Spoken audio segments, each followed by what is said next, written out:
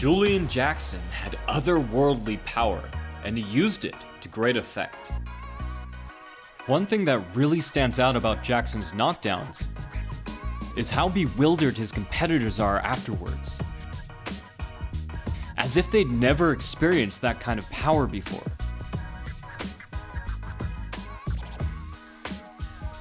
There were no second chances with the Hawk, who could KO opponents through a tight guard. A partially landed shot tended to turn opponents into drunken boxers.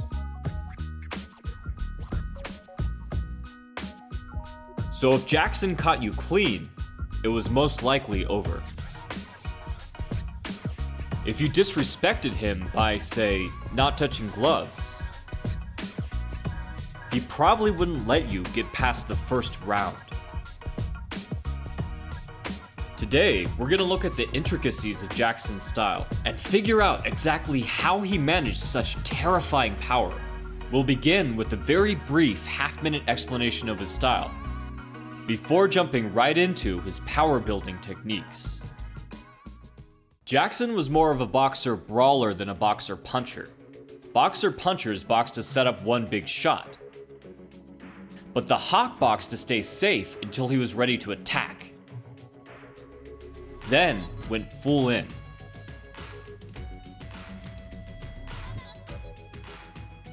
Jackson could go from outboxing, utilizing shifts, V-steps, and C-steps, to absolutely demolishing an opponent with savage blows in no time. He loved to stay in the line of fire and just exchange, betting that he would come out on top. With his head movement and angled footwork keeping him safe as he threw, he usually won that bet. So how did Jackson use these dual inclinations to set up some of the hardest punches ever seen in boxing? A great deal of Jackson's power came from how he positioned himself when he punched. In general, a long stance will be better for generating power in linear punches because there's more room to move your weight from your back foot to your front foot. And a squared up, wide stance is generally better for putting power into hooks because you could transfer more weight from side to side.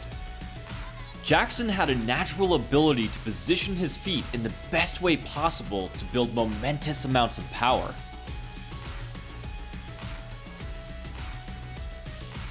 A common tactic for him was to transition from boxing to brawling by stepping into his cross. Stepping into the cross is technically wrong, in a textbookish kind of way, but several legends have sworn by it, including Joe Louis, who knows a bit about throwing crosses. More importantly, stepping in set Jackson's body into a squared up position better suited to throw hooks, which are the natural follow-up for crosses anyways.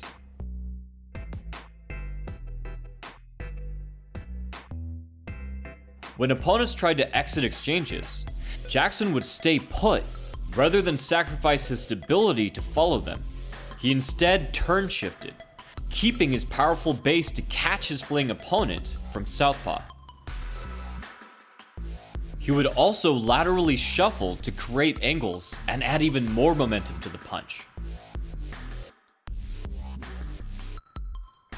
These angles could sometimes result in a punch that had the movement dynamics of a hook, but came from the front to split an opponent's guard, like a cross. But Jackson had a gift for generating power even from bad positions, where he had no business scoring a KO. And he had a number of creative ways to do this. One of the things he excelled at was creating space for his shots in instances where there was no space. He did this by framing and pivoting to follow opponents, or by shuffling off angle, as mentioned earlier.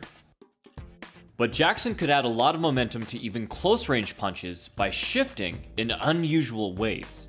This meant that, although his punch may have only traveled a short distance, Jackson had put a lot of momentum into it. The thing about shifting is that it allows for a lot more hip rotation and follow-through. And Jackson did this forwards and backwards.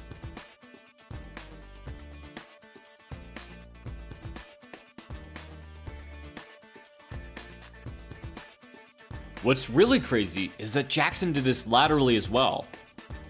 Pulling his hip through so far, he'd at times show opponents his back. Jackson committed to his punches so much that sometimes he would throw himself off balance. Put another way, Jackson threw as if he believed he had no chance of missing. And the thing is, because his punches were so powerful, this actually paid off for him. On top of all that, Jackson had fantastic counters. He was especially great at slipping jabs to land hard hooks, or crossover rights. He also employed a dangerous check hook that ensured opponents paid for their aggression with interest. And the creative angles he used on his punches helped him to find ways through the openings in his opponent's guard. Like Thomas the Hitman Hearns, Jackson threw roundhouse rights. These not only came from an angle opponents couldn't always see, but also added far more power to the blow. His outboxing also really can't be understated and helped him to control the ring. He was fantastic at utilizing pendulum steps, feinting in and out with broken rhythm to set up shots. That said, when martial artists think of Julian Jackson, they think of one thing: unbelievable, uncontained, legendary power. All these years later, and there's still a lot to be learned from the Hawk. If you'd like to see more of my videos, please subscribe, as it seems to really matter to the algorithm once again. If you'd like to learn more about how to fight like the Hawk, you can check out my books on power, footwork, and defense, all listed below. From The Modern Martial Artist, this has been David Christian, wishing you happy training.